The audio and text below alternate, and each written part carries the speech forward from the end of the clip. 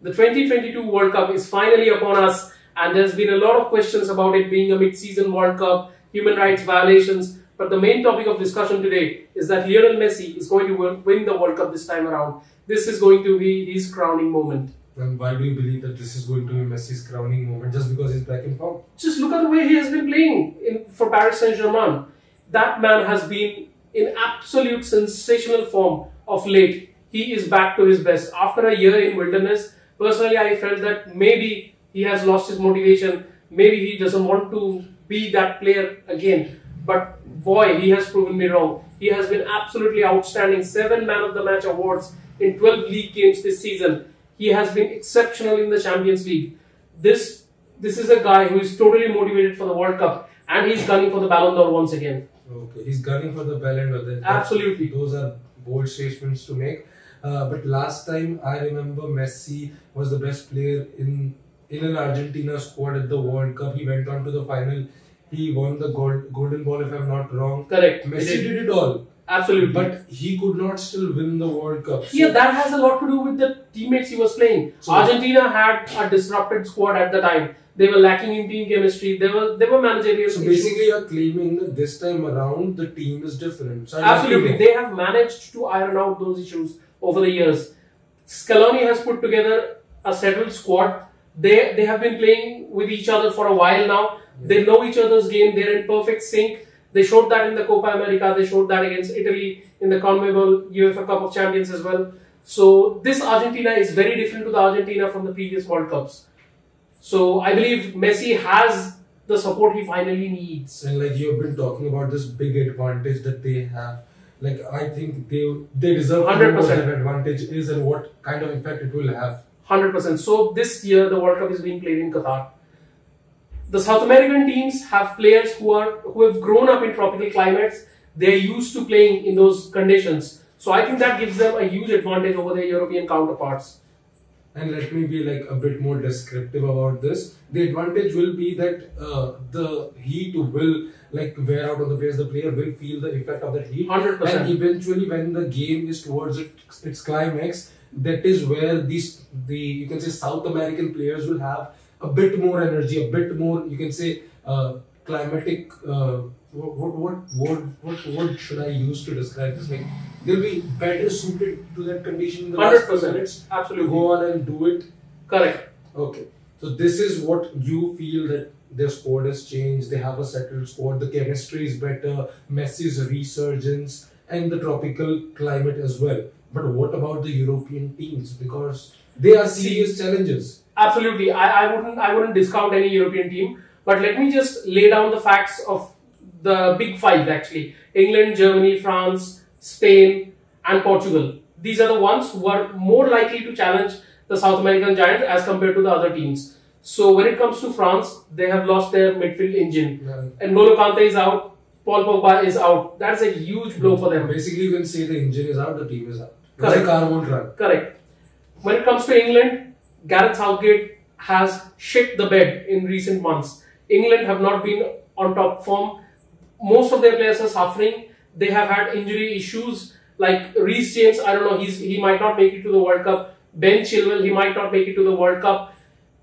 Trent Alexander-Arnold has not been in good form. Raheem Sterling has not been in good form. The midfield is not firing. The likes of Jordan Henderson, they are not starting regularly at club level. I don't expect them to start regularly for England. So that's England done. When it comes to Spain, they are lacking in experience when it comes to the midfield. I have no idea why Thiago Alcantara has been overlooked, especially when he is the best central midfielder Spain have right now. Gavi and Pedri, they are exceptional players, but they are not prepared for the World Cup stage right now. They haven't experienced that in the past, and I don't see them rising to the occasion in Qatar.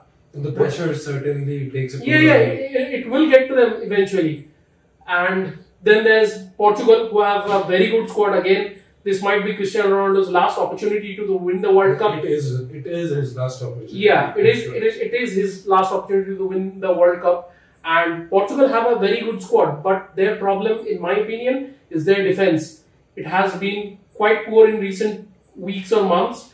João Cancelo, he has not been at his best. He has been quite error prone for Manchester City. Ruben Dias, he was outstanding in his first season in the Premier League. Since then, it has gone downhill for him. Is Fernando Santos the right man to lead Portugal? Correct. I have my doubts regarding him as well. I don't think he has the tactical acumen to match up to his managerial counterparts. Yeah. So yeah, I'd leave Portugal at that. I think they have the potential to get to the quarterfinals and stuff, but I don't see them going all the way. And that leaves us with Germany.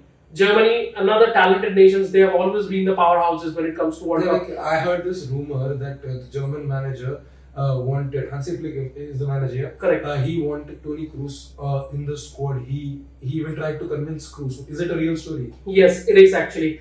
I think he wanted more experience and quality in the midfield, which unfortunately is not going to be the case because I don't think Kroos is coming back. And Germany, again, they are a very talented nation. They have loads of outstanding players at their disposal, but again, they are lacking experience. What would you say about the front three that Germany has? Because neither of them is in form, neither of them at the club level starts regularly. Correct. Muller does, but Muller is not actually a out and out front three. Or you can say out and out. Yeah, but Thomas Muller has an exceptional record in the World Cup. He's one of the best performances in the World Cup. Yeah, I remember that over a long period of time. So obviously he starts in the front three, and then there's Kai Havertz, who has not been at his best at Chelsea.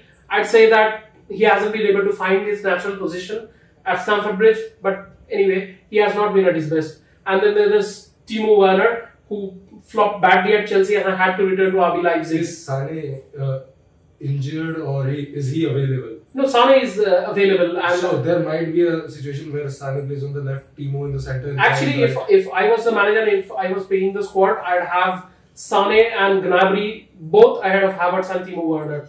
So Germany have a lot of disruptions. They have the lack of a lot of questions are yet to be answered, and as a result, Germany is not the team. Is not in my running to win the World Cup. We are left with Brazil and Argentina.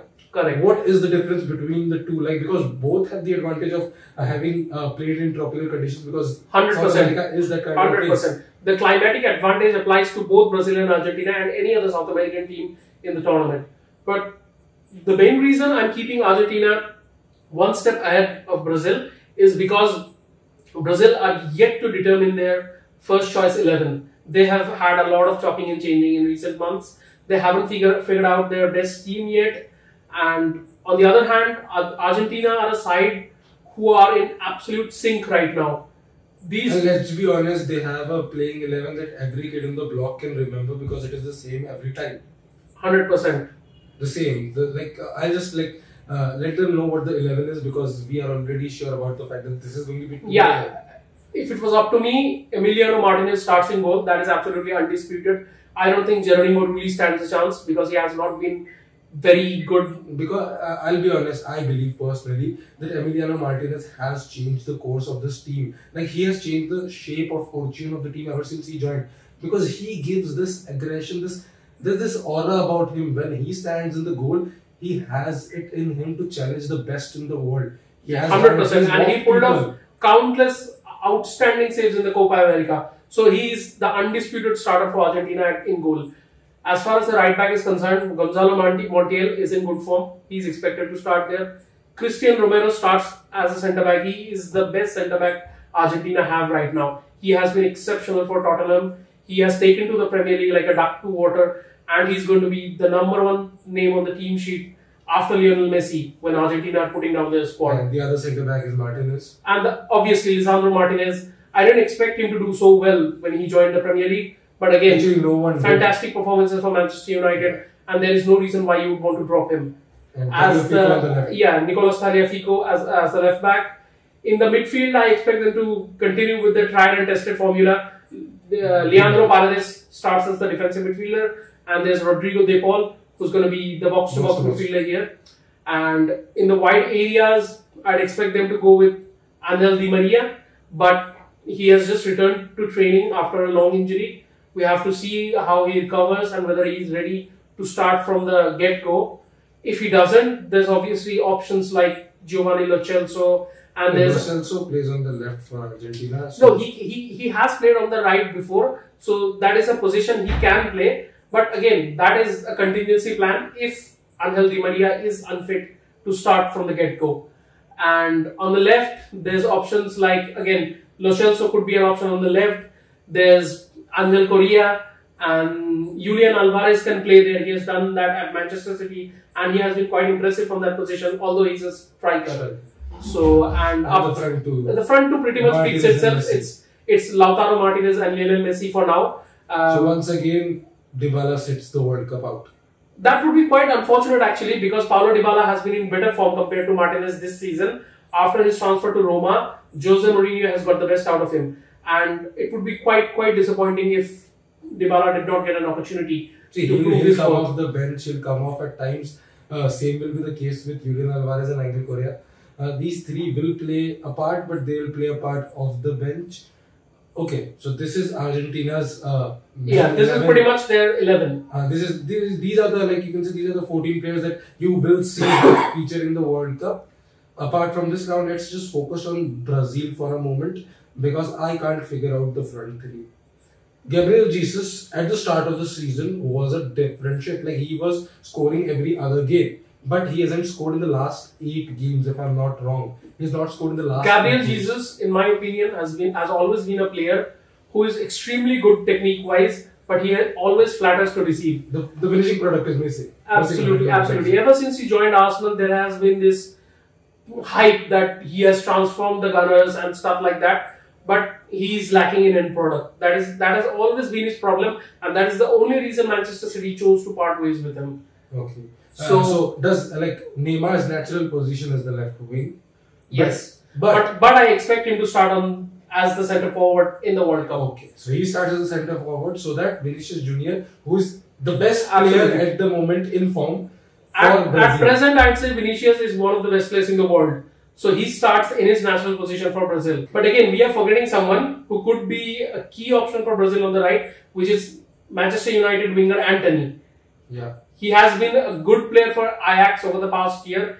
He has done relatively well in the Premier League so far. So if Rafinha does not get back to his best, Antony is always an option. So it will be Vinicius, Neymar and Antony. So there is a lot of discussion around Brazil that we can do some other day, because this is about Argentina. And the fact that we are discussing numerous possible options for Brazil suggests that the 11 is not settled. When it comes to Argentina, they have a settled 11. The tropical conditions will suit them better. And they have a better squad, a better chemistry. Of late, the team has been good. Messi has revived himself, and that is why we believe that this is going to be Messi's year, because he is going to finally lift the World Cup.